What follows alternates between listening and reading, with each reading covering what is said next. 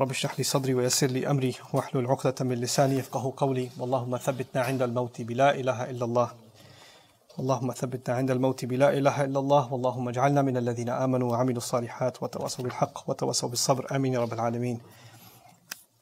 I started this month by reminding myself and reminding all of you that Ramadan is a celebration of the revelation of the Quran. And while that is the greatest blessing that Allah has ever given humanity, when Allah describes His most loving name, Ar-Rahman, He associates it with the teaching of the Quran, Allama al-Quran.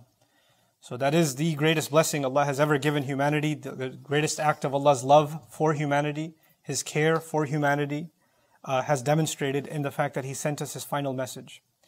But the conclusion of Ramadan also reminds us of the conclusion of the 23 years of the Prophet's career as the messenger of the Quran. The Prophet's life, sallallahu alaihi wasallam, is actually the story of the Quran itself.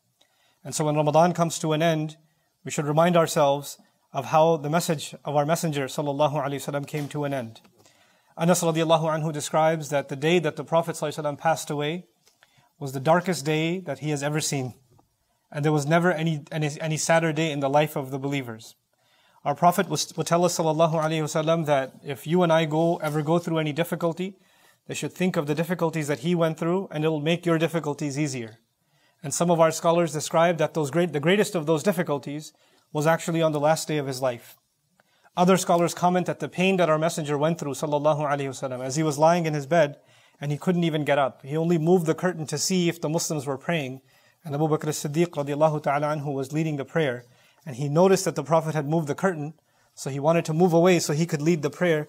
But the Prophet ﷺ smiled and he just gestured to him so he could finish leading the prayer. This is how weak our messenger had become, alayhi salatu wasalam.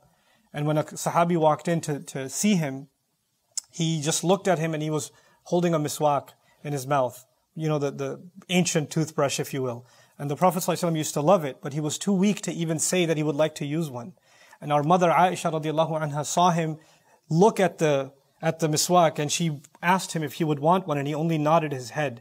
And so she gave him one, but he couldn't use it because it was too hard. And so she asked if he would like her to soften it, and he did that. This was the difficulties or the pains and the weakness that the Prophet ﷺ was experiencing in the last moments of his life.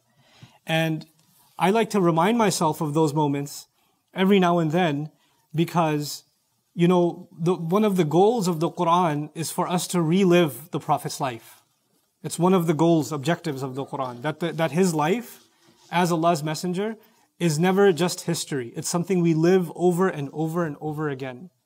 That's why when Allah describes events like what the disbelievers say to him, or what happened at Badr, or at Uhud, or at Ahzab, or what happened at Hudaybiyah that I talked to you about yesterday, those events, Allah could have just told us the lessons from those events, but not recorded that history. But actually the Quran recorded those moments because we have to relive the Prophet's life, alayhi salatu wasalam. That's part of our identity. And we have to relive the sadness of losing him, sallallahu alayhi wasallam. And so even though we celebrate the greatness of the Quran, we also at the same time recognize what a loss we have, that this was the last time Allah spoke directly to humanity. And the most beloved of all of His creation, sallallahu alaihi wasallam, left. And what He left behind, on the one hand, He's going, Allahumma ila rafiq al-a'la. His last words are, I'm going to the highest friend, the one that will give me comfort. He continues repeating those words, that He's heading towards His highest friend. But what does He leave us behind with? He will stand again on Judgment Day. In a previous session, I talked to you about He will stand in Maqam al-Mahmuda, the place that has been praised, where no creation is going to be able to speak. But He, sallallahu alaihi wasallam, will stand on that place and He will be given permission by Allah to speak. But before we even discuss what He's going to say, and I've talked to you about that before, what I want you to know today is what Allah says about that day. He says, لِيَكُونَ الرَّسُولُ شَهِيدًا عَلَيْكُمْ, so that the Messenger sallallahu alaihi wasallam can be a witness over all of you. One of his last public speeches, and I want you and me to imagine that we were in that public speech, that we were in the audience. And when he said, فَلْيُبَلِّغِ الشَّاهِدَ الْغَائِبِ, then the one who is here should go communicate to people that are not here. Go deliver my message to them. Go tell them what I taught you. Teach them what I taught you. These are some of the last teachings of the Prophet sallallahu alaihi wasallam. And think about that. You know, our Prophet ﷺ, his message And his teaching is not just words. It's not just ideas. It's not just a philosophy or wisdom or concepts. It's actually his personality. إِنَّكَ لَعَلَى خُلُقٍ عَظِيمٍ. How do we communicate an ayah to people if we don't live an ayah? How do we communicate the message of Rasulullah sallallahu alaihi wasallam if we don't try to act like him? If we don't carry ourselves like him? So it wasn't just about make a pamphlet or make a website or make a video about the ayat of the Quran. But it was actually you and I were supposed to walk around representing the Quran. And then when people would wonder, why are you this way? Then the words of Allah would come out of our mouth. That we would become ambassadors of this book. This is what we were supposed to be when the Prophet ﷺ was leaving us. So he says that the messenger will be a witness over all of you. He asked us before he left. He asked all of us, did I do my job? Did I communicate the message? Did I deliver the responsibility, the trust that Allah had given? And the entire ummah responded that you have. You did your job. And so now that he did his job, transferring his responsibility, he can go back to Allah. But that means that now we are responsible. You see, because his part is done, where his part ends, our part begins. Our part begins. So he says, Allah says, وَتَكُونُوا شُهَدَاءَ عَلَى النَّاسِ. So he could be a witness against all of you, and you may be a witness against all of humanity.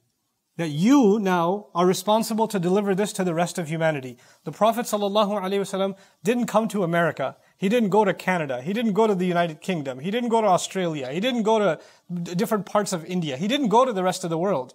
But his people, the people that he made responsible, are now going. Generation after generation after generation. We are representing him everywhere we go. Whether you accept that or not, whether you recognize that responsibility or not, whether you consider yourself a casual Muslim, a serious Muslim, a religious Muslim, a liberal Muslim, it doesn't matter what label you put on yourself. When Judgment Day comes, those labels will disappear. You will just be one of the people that Allah made responsible, that you were witness over humanity. And you know what that means? That means, imagine this. You know how when you're on trial, when somebody's standing in trial, then they have witnesses that testify against them, right? They're witnesses that or they're brought to testify. So the Prophet ﷺ will be brought as a witness to testify. Did you teach them? Did you deliver the message that you were supposed to deliver? And he'll testify, I did my part. لِيَكُونَ الرَّسُولُ شَهِيدًا عَلَيْكُمْ. That's that part. He testifies that he did his part. Then humanity, which is on the other side, the rest of humanity, because the Prophet ﷺ could only deal with so many people. So the rest of humanity, the only way they could get the message is us. We're in between. We're the barrier.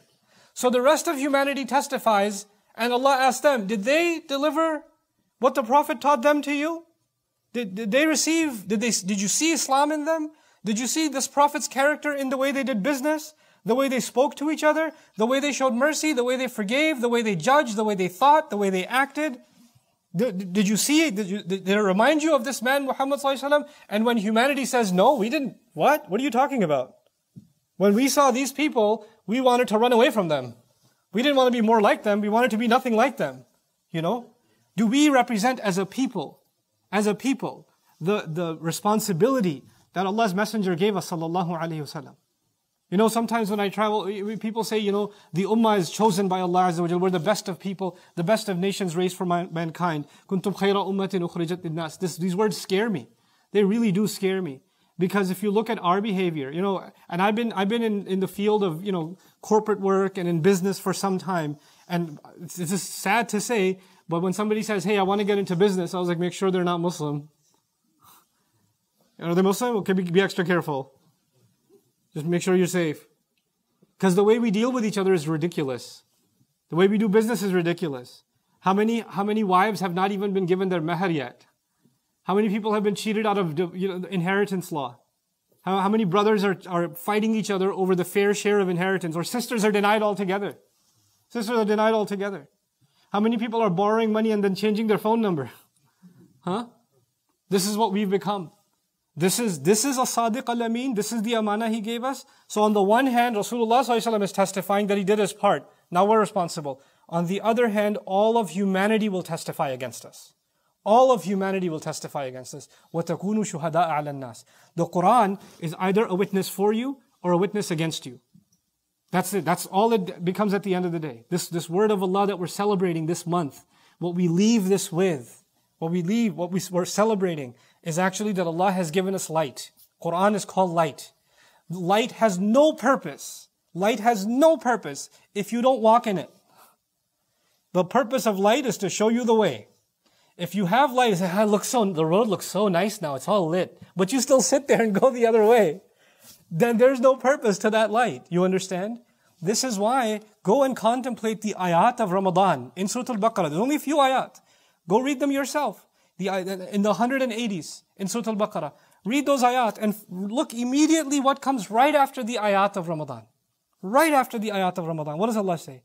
He says, لا تأكلوا أموالكم بينكم بالباطل ولا تدلوا بها إلى الحكام لتأكلوا فريقا من أموال الناس بالإثم وأنتم تعلمون. Basically, I'll summarize the lessons of the ayah. Don't scam each other when it comes to money. Be honest business people. Fix your money matters. Fix the way you do business. Fix the way you don't bribe people. Don't engage in corruption. Don't be part of anything corrupt. These are the words of Allah right after Ramadan. Why? Because when you do business, that speaks more for you than any da'wah. The way you deal with your money, because when you do business, you don't just do business with Muslims, you do business with non-Muslims too. You do business with everybody. And the way you carry yourself in business and in money, that's actually the first representation of the kind of person you are. Why do you think the Prophet ﷺ was called Sadiq and Ameen? Truth and honest. Truthful and honest. Not because he was preaching truth and honesty, because he was doing business with the people. Because he was in business with them. And they dealt business with him. That's why they understood his honesty. So the way we carry ourselves at work, the way we carry ourselves at schools, the way we carry ourselves in our jobs, you're supposed to be the most honest people in your jobs. When you're getting paid for a certain number of hours, you are doing that work, and whether the security camera is on or not, or the clock is there or not, or the manager is there or not, you're doing that work because you are answerable to Allah. Awfu bil uqud. You're answerable to Allah. You're the last people that will ever cheat on your taxes. You're the last people that will ever lie on a resume. You're the last people that are going to do anything shady or crooked to get ahead in business. And that's because you have Quran. Because this messenger came, sallallahu alaihi wasallam, and made you a different kind of people, made me a different kind of person. This is what we're actually celebrating. And so what do we say? This is the last thing. What do we say when Ramadan ends? We just finished Salah. What did we just recite? Allahu Akbar, Allahu Akbar, La ilaha illallah, Allahu Akbar, Allahu Akbar. What does Allahu Akbar mean? That Allah is greater. وَلِتُكَبِّرُ اللَّهِ. So you declare Allah greater. What does that mean? Allah is greater than my greed. Allah is greater than my needs. Allah is greater than my wants. Allah is greater than everything else. It's not just Ramadan that Allah was greater. Now it's ready. Now you're ready to decide Allah is greater in everything. Just like all of Ramadan, Allah was greater than your hunger. Allah was greater than your thirst, wasn't He? Every single day. And now it's time for Allah to be greater in your life in everything else. That's actually what we're celebrating as we recite these words and we do these takbirat when we head towards the Eid prayer. So let's have a reason to celebrate. Let's not become the tragic, the irony of it. The people celebrate obedience to Allah for 30 days and they do the most disobedience to Allah at Eid. They have the craziest parties where they disobey Allah in the most vile ways at Eid. And it's like, it's Eid, man, you gotta enjoy yourself. Eid is a celebration that we obey Allah, not a celebration, a license to disobey Allah. Some people are almost celebrating that the shaitan has been released. Oh God, thank God again. That's what it looks like. Don't become like those people. Then that means we have no reason to celebrate. That's not a reason to celebrate, So may Allah Azza wa Jal accept all of our worship and really make us a people that understand what it means to celebrate this remarkable Eid. Allah has brought us through this journey every single year. Every Ramadan is supposed to be reliving not just the Quran, reliving the legacy, the struggle, the sacrifice of Rasulullah sallallahu alaihi wasallam. That man sallallahu alaihi wasallam loves you more than your family will ever love you. He bled so you can have Quran. He almost died so you can have Quran. He starved so you can have Quran. He was kicked out of his home so you can have Quran. He lived in a cave and he was eating leaves and, tying rocks to his stomach so his stomach wouldn't grovel so you and I can recite Quran. He was telling his starving daughter when she couldn't have food to eat for 2-3 days, just say Subhanallah, Alhamdulillah, Allahu Akbar. So you and I can have Quran. How are we going to honor that legacy? How are we going to honor that man's sacrifice, sallallahu alaihi wasallam? That's a show of loyalty for you and me. What he has done for us, and what are we going to do to pay that back? That's really what we're here to celebrate, inshallah ta'ala. May Allah give all of us a blessed Eid and really a new way of thinking about what it means to be Muslim. Barakallahu li wa lakum. Assalamu alaikum wa rahmatullahi ta'ala wa barakatuh.